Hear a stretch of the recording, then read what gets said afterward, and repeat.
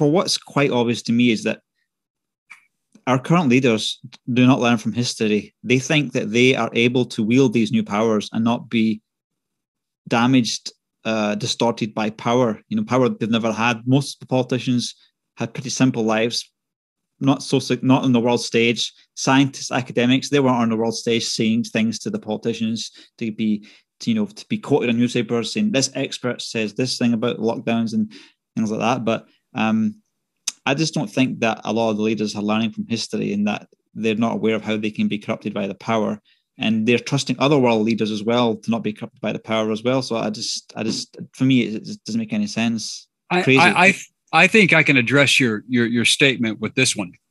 In my country, is a prime example.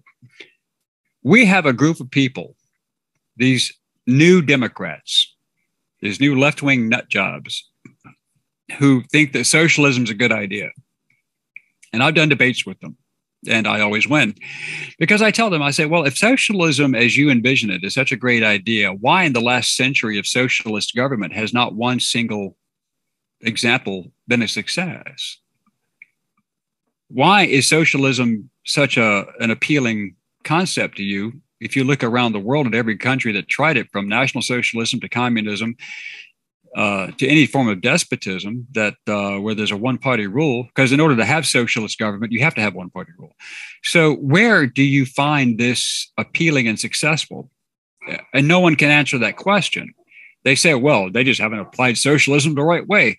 I'm like, well, let me ask you this question. How is depriving people of property, mandating their lives, determining what they get paid, determining what job they have, determining how much education they receive, determining where they go to school, and determining every facet of their life, which includes killing innovation?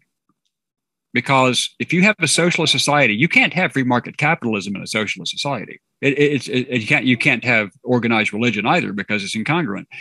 So how do you take away all those rights of the average human being and expect them to stand up and go, damn, I like this? Because I've never met a refugee from a socialist country living in my country that said, wow, I really miss the good old days back home. Yeah. I never have. So the most dangerous thing to a democracy, and people keep calling my country a democracy. We are not a democracy. A democracy, we are a representative republic, because we have 50 individual states under the federalist system that give states the rights to mandate their own laws as long as they fall in line with the U.S. Constitution. If you don't violate the Constitution, you can do any damn thing you want. We're not a pure democracy. Israel is a democracy. Okay.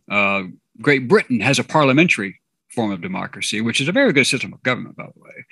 It's just not always applied properly, as with ours now. But no, we are a republic, and the republic is impossible to take away unless you go to a pure democracy. A democracy is one election away from going out of existence.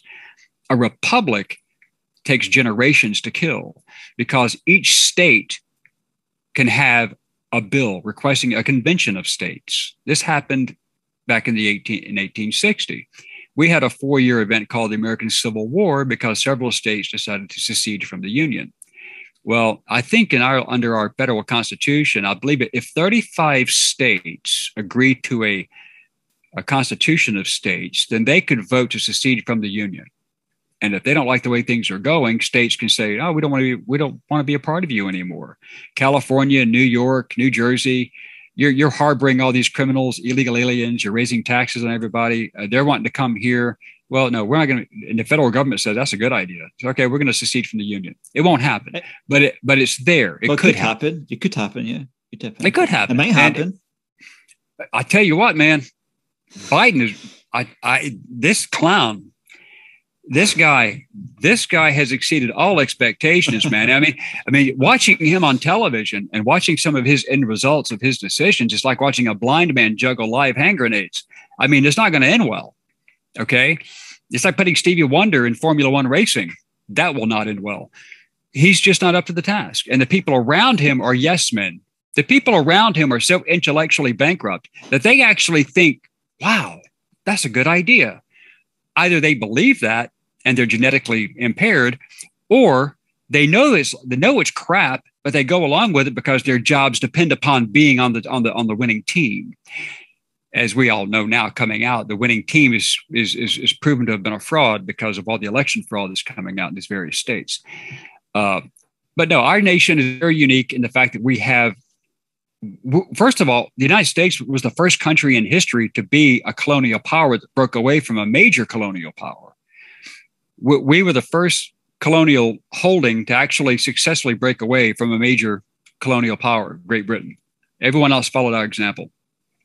Okay. Well, what about ancient history up until now? I mean, no.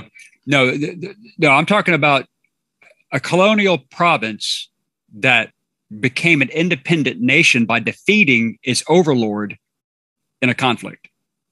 Okay, so no one else did that. No one else did. The Romans and Greeks, when all those territories were flipping around. The Romans and Greeks fell apart, but from the inside. The Romans deteriorated. They stopped policing their borders. They overextended. They did not control the immigration of the Goths, the Visigoths, the Ostrogoths, the other Germanic tribes. They didn't control their borders. They were infiltrated and destroyed and decayed from within. It took about 4 or 5 centuries to happen, but in the last century, in the 5th century AD, it came to a climax. It's crazy, 4 or 5 centuries versus now, where it can happen in because people can board planes, they can get on ships, they can walk across the southern border that's unsecured. But if you don't have borders, you don't have countries. And if you don't have security, then you do not have a population that believes in the efficacy of its own government. And if that happens, then you have started the internal decay. And that's what the liberals want. They want the internal decay. They want that groundswell of illegal immigrants coming in who they want to give citizenship, to vote Democrat, to make it a one-party state. And if they can do that, then they can control in perpetuity.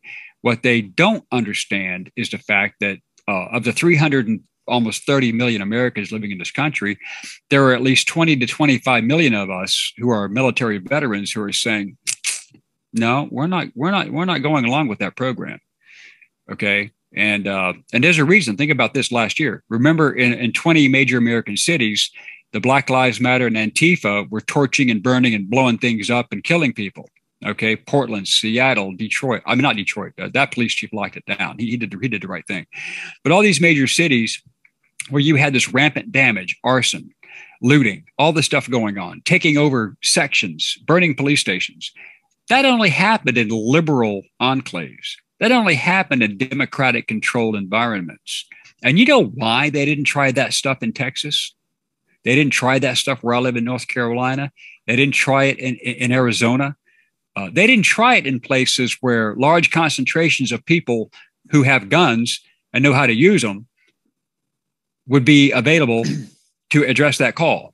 They didn't do it. They hit those areas where the mayors were compliant, the governors were weak, and they thought, oh, people are going to do it. Like Nancy Pelosi, people are going to do what they're going to do. Let them burn, loot, kill. Kamala Harris, our VP, started a fund to bail these criminals out of jail as soon as they got arrested for throwing, Molotov cocktails and torching police cars. So she created a bail fund to get them out of jail, to get them back on the street, because it fit her narrative. It fit the Democratic narrative to have these people blowing and burning things up. And so under so-called oppression resistance, which is a fallacy. But it didn't happen in the southern states. And there's a reason, because we Southern boys don't play that game, man. We don't do that. We'll kill you. We'll kill you quick. The only problem, I don't have enough land to dig enough holes to bury all the bodies I'd have to stack back there. But if you want to show up in a big crowd and threaten me, all right, well, I'm just putting you on notice, buddy, that, I've got a lot of rounds and I know how to use them. And, but that's why that only happened in very liberal enclaves, because they knew the liberal leadership in those cities would not allow federal forces in to basically restore order, because it would accelerate the knowledge that they were weak in their handling of their own social discontent. I just don't understand this whole liberal pro-communist mindset. Okay, communism is good for the people at the top, but all these minions, what are they expecting to be life after their dictatorship communist things installed? Because the people who want communism are the very people who think they're going to be at the top. But there's so many of them, they can't all be at the top.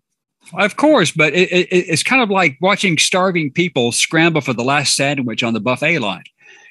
Everyone wants to be the last guy to get a bite of that sandwich. And whoever ends up with that sandwich is like in the land of the blind, the one-eyed man is king, right? So if you're the apex predator at the top of that pile, you're sitting really well. And you have your minions around you, like Stalin, the Stavka, and you had the Kremlin, and all these people sitting around like Fidel Castro in his inner circle. The top communists, the hypocrisy of socialism and communism is the Marxist brand was equality for all. The communist mantra and the socialist mantra is equality for all except us. We earned it because we led the revolution. That's why when socialists and communists win if they win a revolution and take over a country, what's the first thing they do after they get rid of the intellectuals? They get rid of the revolutionaries who helped them get there, because the revolutionaries who helped them get there realized that they're now the new peasantry. And they're not going to elevate socially or economically. They're like, wait a minute, we fought for this and we're still stuck here plowing with a mule? What? Okay, you got to get rid of the revolutionaries who put you in power and then cultivate and propagandize and educate a new crop of revolutionaries who believe in the lie. And then as those people grow up and realize that there's another great lie that their forefathers just fought for, and they're like, well, wait a minute, we believe in this great revolutionary process as well, but we're not benefiting from it. That's when you have another purge. Socialist organisms have to purge themselves every generation, every few years, because if you don't selectively continue purging your own ranks, you cease to have a functionality, a reason to exist. Okay? Everyone's going to suffer. But what you want to do is make sure that the people who suffer the most are the people who are the most targeted, exploited, and propagandized enemies of the state. Stalin purged the Ukrainians 3 times. I mean, hell, the greatest famine in European history was because of Stalin. Okay? And the Ukrainians hated Stalin in large part. But he still maintained the power because he had the military, the NKVD, the GRU. He had all these people, Lavrentiy Beria was his enforcer. So the Ukrainians paid a price for being subjugated. This country, that won't happen. That won't happen. And the problem with the socialist mindset is that you said it before. You said they don't learn from history. I think they understand history quite well. I think they're arrogant enough to think that they can change the course of history.